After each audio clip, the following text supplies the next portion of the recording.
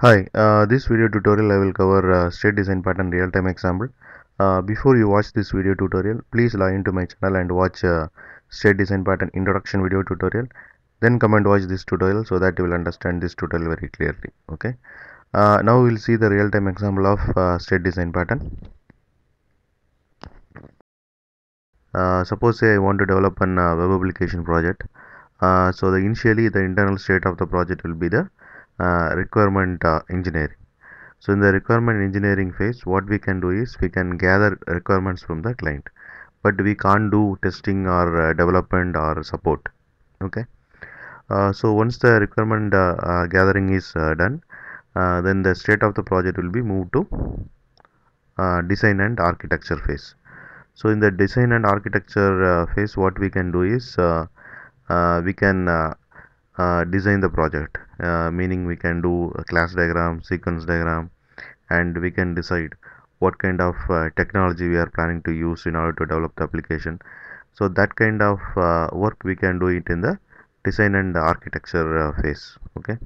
So once this state is finished, then it will be moved to development state.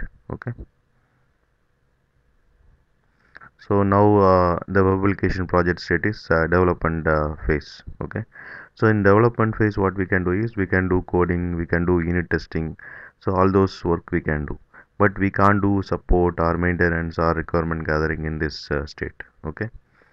So once development work is finished, then the internal state will be moved to testing state.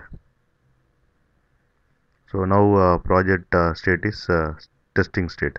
So in testing state, what we can do is we can do the manual testing or automation testing.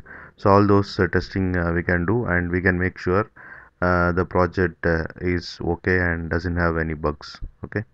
So once testing phase is over, then the state will be moved to maintenance state. So in maintenance state, what we can do is we can maintain the project. So once maintenance state is finished, then the internal state of the project will be moved to support phase. Okay. So once support phase is over, we can again do the requirement gathering for the next set of work, maybe enhancement of the project. Okay. So this is how the state is moved from one state to another state of the particular web application project. So this is a very good example of state design pattern. Okay.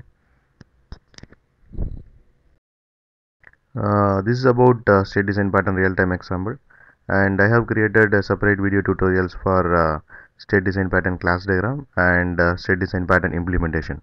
If you want to know more about this design pattern, please log into my channel and watch those videos. And thanks for watching. Bye.